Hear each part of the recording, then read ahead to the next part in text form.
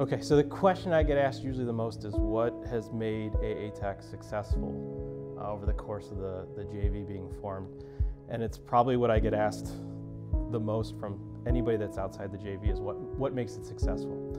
And I get really excited because the first thing I always start with is the people that are part of the organization and the people that have passed through, people that are still here, and the resiliency and the continuous improvement and the focus and really the passion for the business that they all show in everything, quite frankly, they do. And I think it's really helped transcend and I'll say progress the JV from being a part supplier to really a partner that gets benchmarked by both GE and Parker. And so it's really exciting that all these different things that have come together have really been because of the people that have been a part of this JV and are still part of this JV.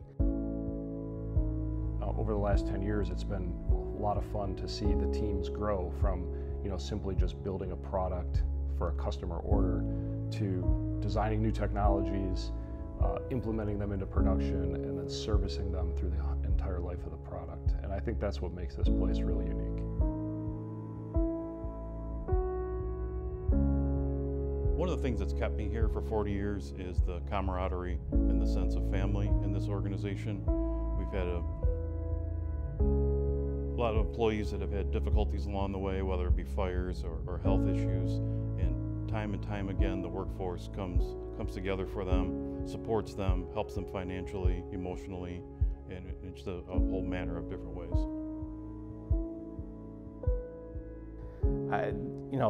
What's been really fun is to watch the evolution. I've been here for just over a couple years, and that evolution has been, even in my time here, from picking up new things that somebody says, hey, let's try this. We want to be able to add more value for a customer in GE. And we've taken on things from additional R&D, research and development, to helping to support an aftermarket that continues to grow. All these different facets of the business where really coming into it, it was an idea of how to do it, and the team has just figured out how to turn that idea into a reality. Take advantage of the career opportunities and skill advancement that the facility offers, because they offer a lot. I think that execution mindset of let's just go figure it out and do it in a way that is enjoyable. You can see that people genuinely get along with everyone, which, you can get results, but if you're not able to have the right atmosphere, whether it's, being able to have, the famous clam bake every September where everybody can come back and you have retirees that, you can tell how much this place meant to them when you have a turnout where 50% of the employees that are there, or people that are there, are former employees.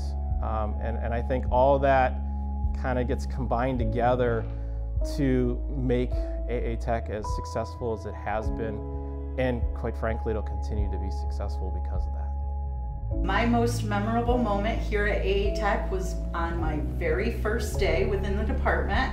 My trainer walked me around, introduced me to everybody, and we got to the infamous Lena King, who just looked at me and said, "Well, I hope you ate your Wheaties," and laughed and walked away.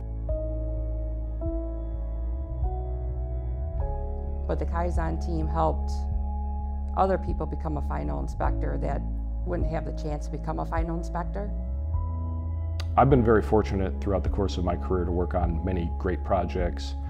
The one that is the most memorable for me is working on the LEAP ramp up. When we started that program 10 years ago, we could build 2 parts a day. Today the teams can build over 175.